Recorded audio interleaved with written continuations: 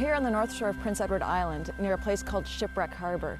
And right behind me is a survivor from one of the worst ice years that we've ever seen here in the Gulf of St. Lawrence.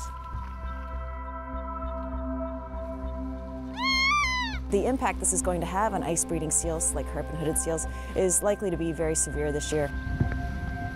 We're expecting a huge pup mortality of newborn pups that will not have the ice platform that they need to nurse from their mothers and to reach the age at which they can survive. Normally when IFAW comes to the Gulf of St. Lawrence to observe the seal hunt and film the seal pups in their nursery, we need to go miles over solid ice to get there. This is my 9th year with IFAW observing and documenting the seal hunt and coming out to the seal nurseries, and I've never seen harp seals on solid land like this. It's really unusual, and it's part of the change that we're going to be seeing with climate change and how it's going to affect species that rely on ice for their survival.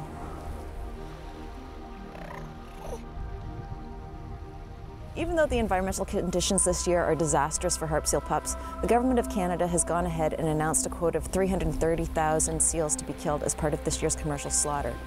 Increasing the quota and announcing such a high quota this year in light of the increased mortality of pups we're going to be seeing is reckless and irresponsible. For more information and to learn how you can help, please visit ifaw.org/seals.